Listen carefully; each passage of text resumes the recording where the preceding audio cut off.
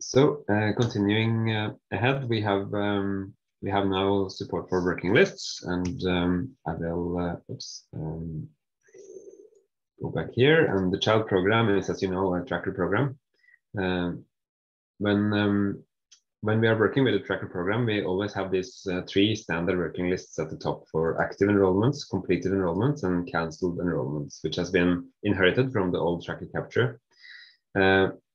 Now that we have the opportunity of making our own working lists, though, these will be replaced when you make your own working list. If I make one now, listing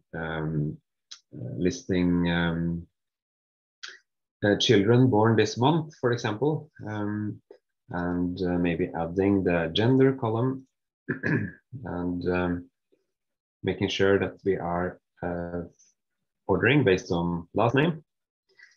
I can save this view and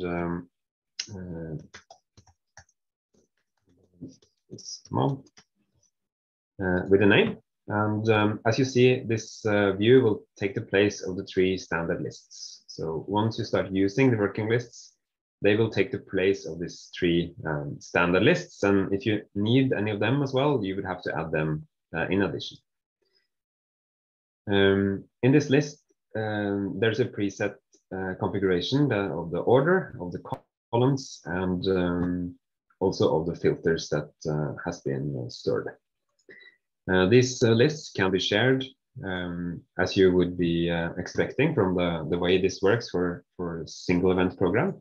You could share this with another program and allow the users to see this list automatically without having to add it themselves.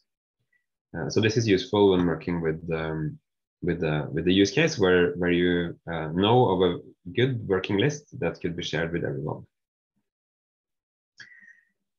The list can, of course, be deleted again, and if I do that, we are back at the 3 standard working lists here in the tracker program.